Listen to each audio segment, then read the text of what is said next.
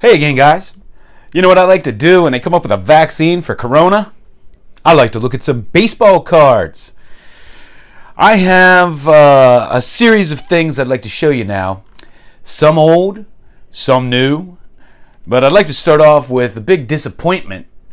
So, I come from near where Arnold Palmer's from. And, I used to golf at his country club and stuff, and I got him to sign me an old Balata golf ball. And man, I just love this autographed golf ball. It's just a beautiful signature on it. And so I'm working at my desk the other day, and I look over where I have my golf balls displayed, and I see something that looks bad. I don't know what the heck happened, but my golf ball totally blew apart.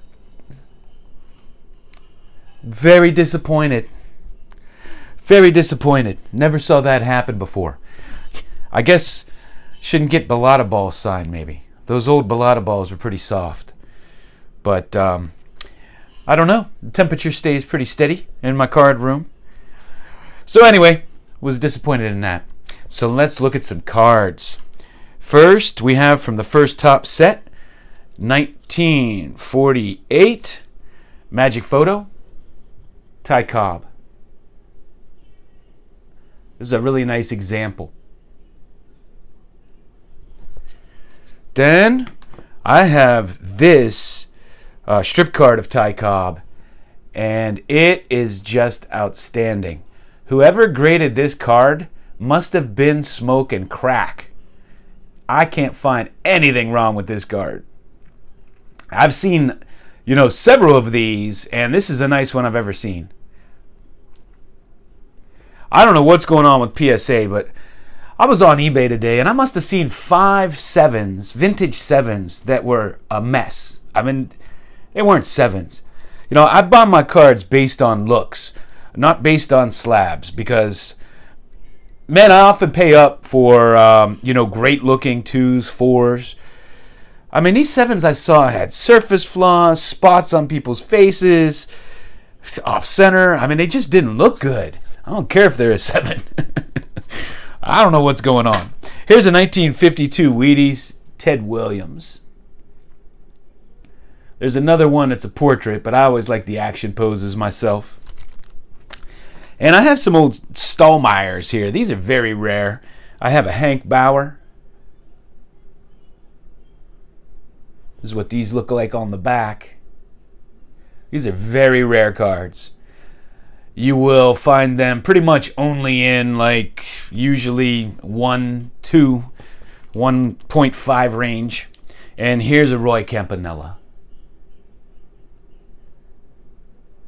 Very rare. Here's a Johnson Cookie Johnny Logan.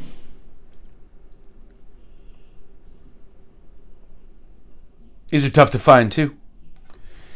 And this is a rare McGregor. Roberto Clemente.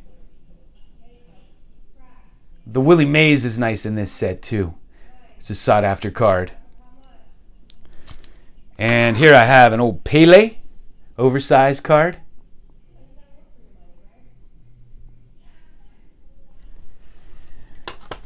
I got a couple, just got these today. Project 220, 2020, Willie Mays. And there's a certain skateboarder on here that probably got this one. Mark McGuire.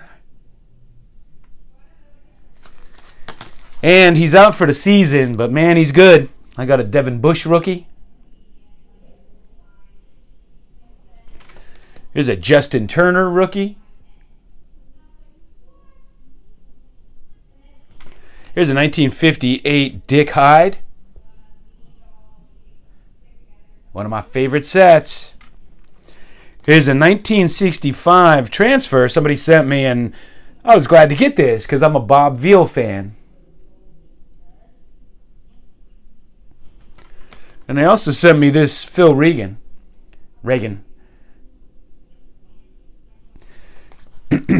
And we have a Ray McLeod autograph rookie. Really exciting runner. Playing for my Steelers now. And I got these tops now from the World Series. A Rosarena. And I got this Clayton Kershaw.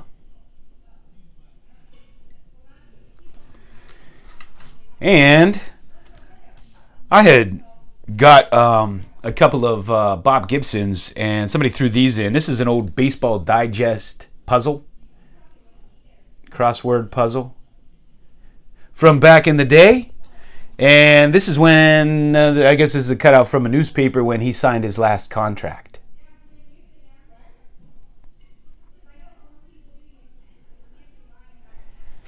And my wife and my daughter only are allowed whenever I make a video.